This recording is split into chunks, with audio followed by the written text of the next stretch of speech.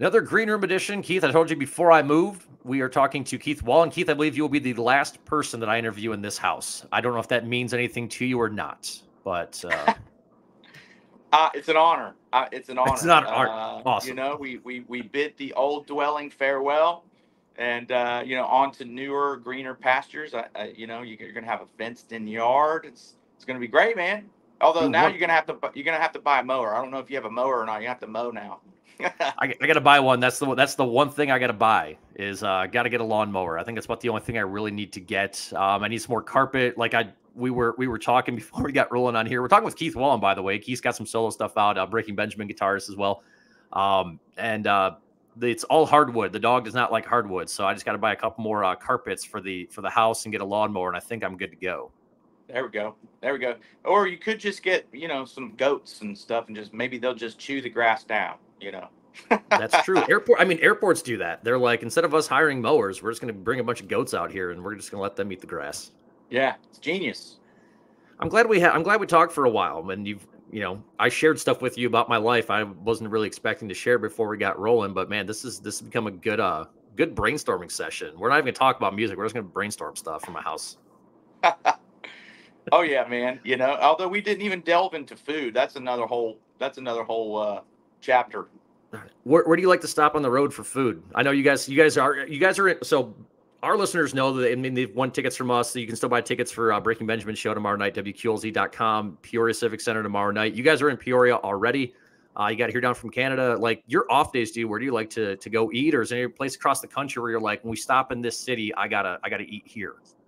Yeah, sometimes there's some kind of specialty places like that. You know, we'll find, you know, the kind of the local you know, favorite steakhouse kind of thing. But really, most of the time it's like whatever's close. I'm a big wings fan. You know, Awesome. I go to you know, Buffalo Wild Wings, get the salt and vinegar dry rub wings. I'm like addicted to those things right Okay. now. So, but yeah, man. Are they going to put you in one of their commercials? I mean, they're all over the place, especially now with March Madness. Are they going to get you in a Buffalo Wild Wings commercial with the buffalo? Hey, I'm down. I'm down as long as I don't get hip checked. Okay, there you go. You're not getting boxed out and sent through the glass. Yeah, exactly. Awesome. Are you doing a bracket? You know, this is one of the first years where I didn't do a bracket. Yeah, for whatever reason, I think we were in the middle of just rehearsing and traveling, and it passed me by. So I'm like, oh well, I'll get it next year. I don't know how you forgot. You and I were talking too. Obviously, Headspace Holiday is the track we got on New on Q right now, our new music show. You are out with Breaking Benjamin for the next couple of weeks. You guys, Daughtry and Catch Your Breath. Then you're doing a solo tour. I believe you're doing another solo tour. You have an album out on May 3rd called Infinity Now. So we're less than about 5 weeks away from that. Then you're going back out with Stained in the fall. Yep. So I don't know how you didn't have time to fill out a bracket this year, dude. You know, God, I'm slacking. You know, there's no excuse, honestly. Yeah, man, it's gonna be a busy summer. It's gonna be a busy year. Yeah, lots of stuff. But you know, like I was telling you earlier before, you know, we kind of got cut off there. I'm so grateful to be, you know, making music and getting out there and touring and performing and just meeting everybody out there, seeing familiar faces, meeting some new people. I mean, it's just amazing, you know. So, you know, what better way to get out there than to just, like, you know, have a solo avenue and to just get some more touring and some more shows and make more music and all the guys in Breaking Ben, they're so supportive, and you know, we love the tour too, so they get it, and all this, you know, all the while we're still working on, you know, new material too while we're out here, and then when we're back home. So never a dull moment, let's just say. And dude, and like, you're super active on Instagram. If anybody follows you on Instagram, if they don't, they should, because you've got a lot of behind the scenes stuff. You know, you're pushing the solo stuff. Obviously, like I said, Headspace Holidays, a new track. So what's it kind of like being on tour, obviously with Breaking Benjamin, and then promoting the solo record that you have at the same time again, which is out here in about 5 weeks or so? Yeah, I mean, really, that's just it, right? You know, it's kind of the name of the game. You got to get out there and use all the social media platforms as much as you can. You know, I'm kind of old school, so I'm not quite proficient with TikTok as much as the kids are these days. But I'm dipping my toe in. I'm dipping my toes in, and learning some of the trends and all that stuff. But I don't think I'm going to be doing too much dancing as Yeah. they No? do. But yeah, but no, it's been cool, man. It's been cool. Obviously, we've been busy doing breaking Benjamin stuff. Mhm. But whenever there's a little time in between, I got to promote my solo stuff and make some videos to talk about it. And man, and by the way, I can't thank you enough for having me on here and letting me, use your platform to talk about myself even more. So I appreciate it. Dude, it's good to have you back on. Like I said, you and I talked, I think about 3 years ago when you had Dream Away, and you and I talked. I mean, dude, you hung around for a while, and you and I bullshitted for a long. You can swear on here, by the way, if you want. This is recorded, so you're good. Hell I yeah. say I get to say words on here that I don't get to say on the air, which is wonderful. Dude, you and I talked like 3 years ago, dude. You hung around for a while and like I said, just bullshit with me for a while. So, dude, I appreciate it. It's a pleasure to have you back on. Dream Away is an awesome song. It had this dream feel to it. Like, it was the perfect title for that song because it had such a dreamy, I can just kind of space out feel to it. Headspace Holiday is nice. Love it just as much. I do that song because it's still rocking from you. But what do you want, like, our listeners, your fans to know about this track? Like, obviously I've dove into it and I get my own meaning behind it as well. But like, what do you want people to know about this track? Because it's one of 3 you've put out from the solo record. Yeah. Well, this one was kind of like my more heavier song. I think it's kind of more riffy or oriented. My previous album, I kind of looked back on it and I was just like, I don't have a whole lot of riffs. I had like kind of some moments here and there in the bridge where different stuff where there was some riffs happening. But I think on this album I was just like, I made a conscious effort, like, look, I want to bring some heavier sounding stuff to the table, and this was one of those songs. And I wrote it with a buddy of mine, Cody from Wage War. Oh, nice. Awesome.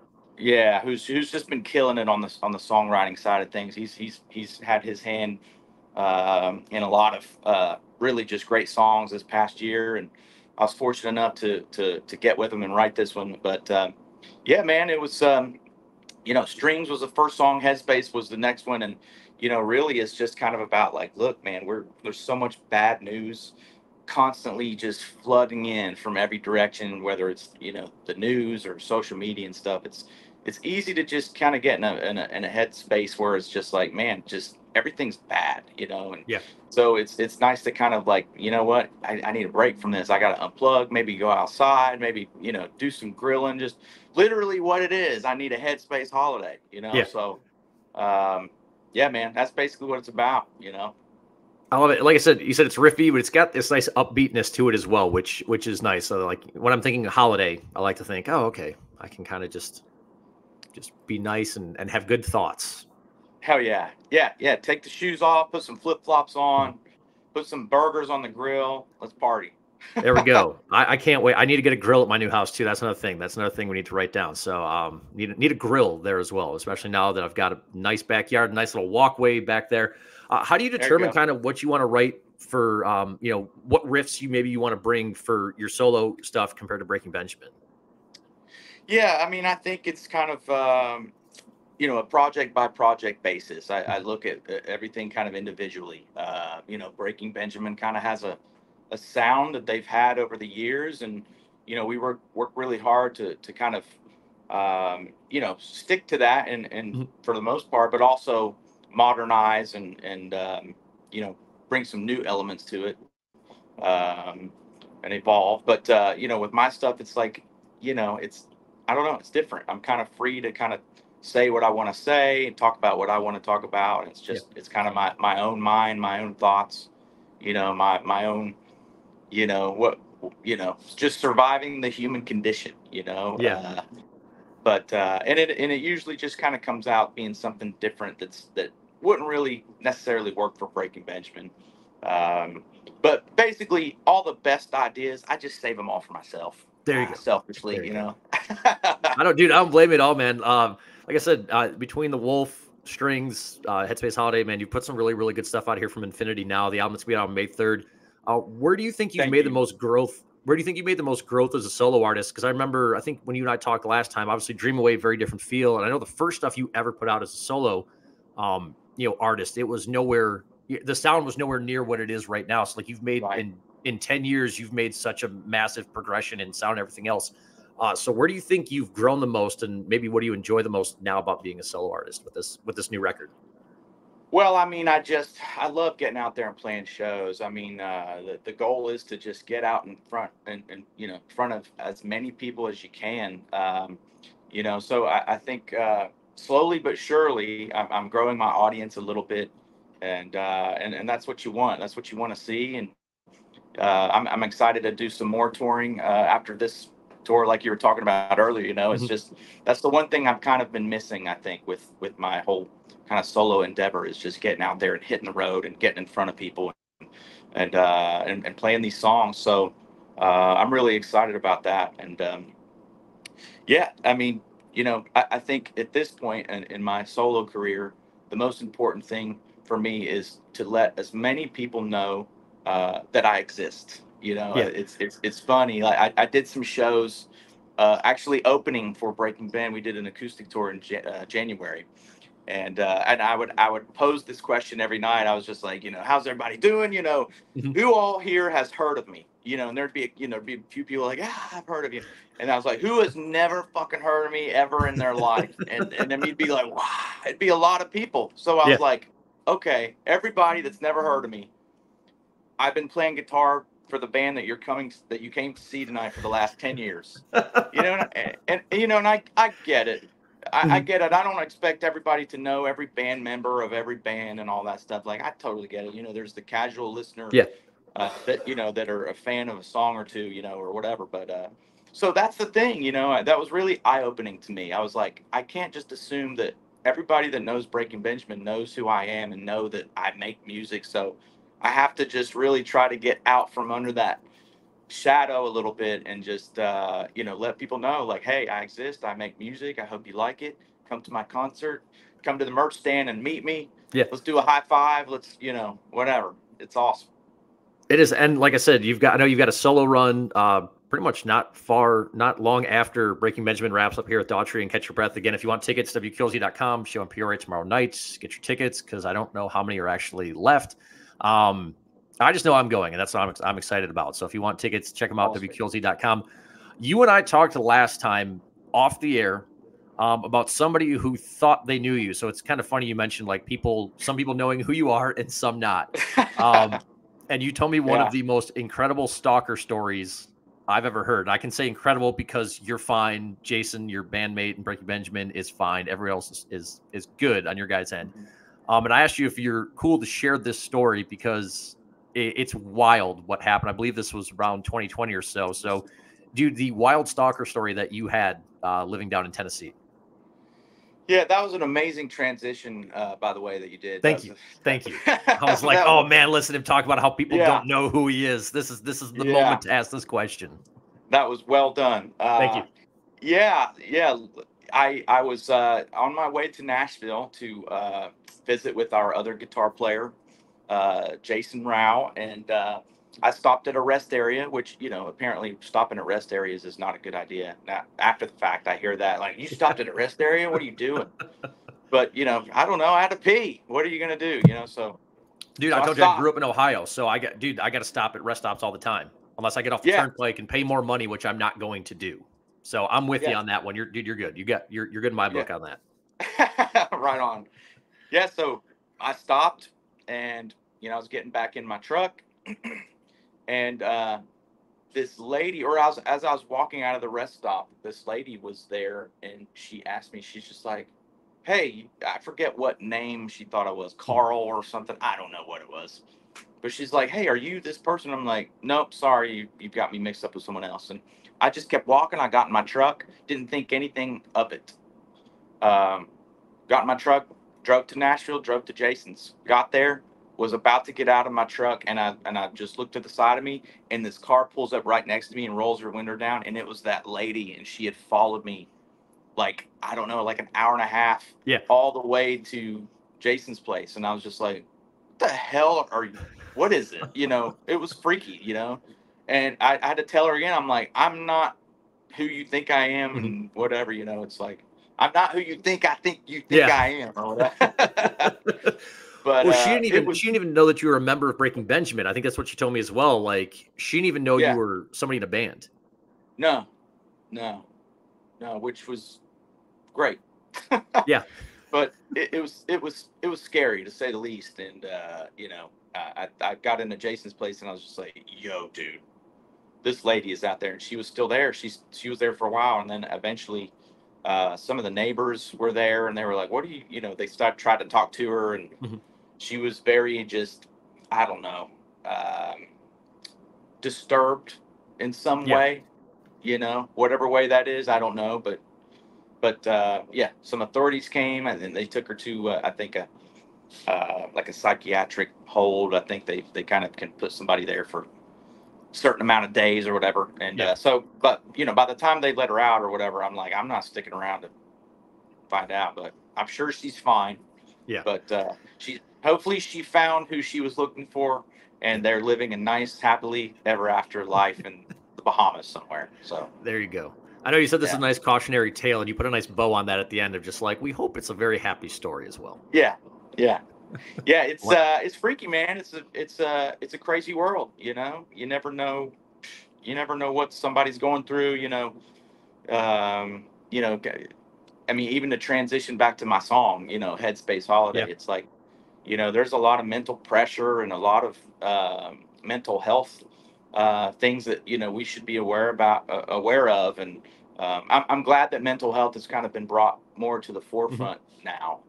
And it's not such a hidden thing. I think people should be able to talk about things and feel comfortable doing so. But yeah, just like this young lady that mistook me for someone else. Who knows what she's going through. So I wasn't mean, I wasn't rude. No one was rude to her at all. It's just like really concerned. It's like, okay, Yeah. this isn't right. We got to get her to wherever she needs to be safely. So, Yep. So but she's not but to hurting me, herself. Mhm. exactly. But to me, I was freaked out a little bit. But you got to look at the big picture, and it's like, okay, Yeah. she's unwell, and we need to help her. I think you're allowed to feel a little freaked out when that happens. So I think you're okay. I don't. We live in a world where people judge like crazy. I don't think anybody can judge you for that one. I'll go ahead and say that right now. I think you'll be okay Yeah, yeah. in that sense. Very warranted to be a little cautious. Keith, I can't remember if I had you do this for me last time when I was in Wausau. It used to be a blog post. I can't remember if I asked you this or if I had just unceremoniously been blown out at this point. Okay. Favorite complete albums, dude, of all time. Favorite no skip records. So anytime I have somebody come on new for the first time, or if I didn't ask you this last time, somebody came on. I obviously you're making full length records still. Breaking Benjamin is obviously an album band. Mhm. Your favorite no skip albums of all time. I still have a CD player in my car. I love listening to full length records. Gosh, let's see here. First one that comes to the top of my head, Metallica Black Album. Okay. Let's see, Jeff Buckley, Grace. Okay. Um, hmm, maybe Genesis, Invisible Touch. Okay. Throw some 80s in there. I mean, let's do Metallica again, Master of Puppets. Mhm. Yeah, there's a lot. Yeah, Yeah. there's some good ones in there. U2, Joshua Tree. That's a good one. No, I love it's Uh, dude. It's Puppets. I think is the most popular one so far. I believe. right I on. think so. Yeah. Yeah, lots of For good people. reason. Yeah, no, it's great. Lots of people hate on the Black Album because they think it's too commercial or whatever. Mhm. I'm like, whatever, blow it out your ass. It's amazing. It's an Yeah. amazing record. It sounds great. James Hetfield never sang better. I mean, it's just so good. So it's perfect. I love it. Yeah. It's a great record. I mean, the thrash metal stuff is awesome. I get it. I was like Yep. 5 years old when that album came out, so I couldn't, tell you a whole lot about it. But like it's funny. Like the older I got, like that's the album that I grew up with. When I got Yeah. older and got into Metallica, and then when people are like, "Oh, did you know that they have 4 albums in the '80s before that?" I was like, "Oh no." I'm like 13 years old. I'm like, I don't know. I'm trying to download Yeah. stuff off LimeWire, and I don't think Wikipedia existed at the time or whatever else. I Yeah. bought the record since. We're gonna put that out on the record. I have bought the album since, so I know Lars is not a big fan of the streaming and the pirating. I Right. eventually went back and Right. bought the albums. But it's like, dude, like you can love the Black Album and still be a fan of the thrash stuff. Like I get it. You know, if you're a thrash Oh, guy, gal, you're probably not a big fan. You still love it all. So I'm glad you mentioned the Black Album because you're the first person to do so in this question. Wow. Yeah, I mean, I think I'm a little partial too, because that was like the first one that I was introduced to. My brother got me that when I was, for Christmas. And then, from there, it's kind of similar to what you were saying, is like I kind of, retroactively listened to their other ones, and was able to kind of experience that. It's wild how they progressed and how his voice changed over the years. It was pretty interesting. Yeah, I mean, and again, you can enjoy it as much as as the other ones. Keith, I think I asked you one Breaking Benjamin question last time. I just got one Breaking Benjamin question for you this time, since you're on tour. Anything you can share? I know you said you guys are writing and whatnot. Anything you're able to share when it comes to the Breaking Benjamin camp and possibly what to expect this year? Well, we're playing a few songs that we haven't played,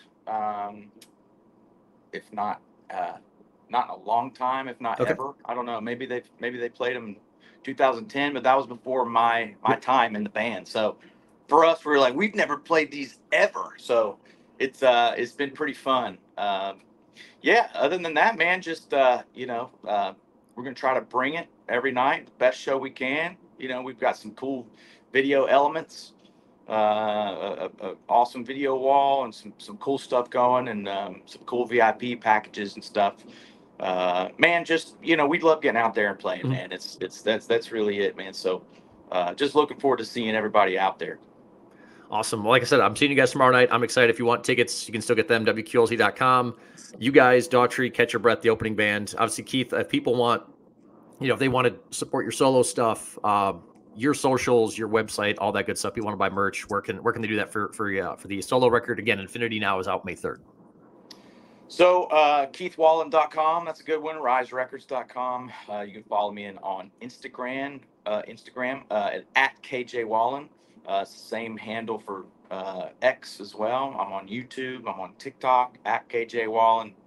All the things, and thank you so much for everybody listening, and for everybody that takes the time to check out my music and smash the subscribe button or whatever, man. I really hit that like button. It.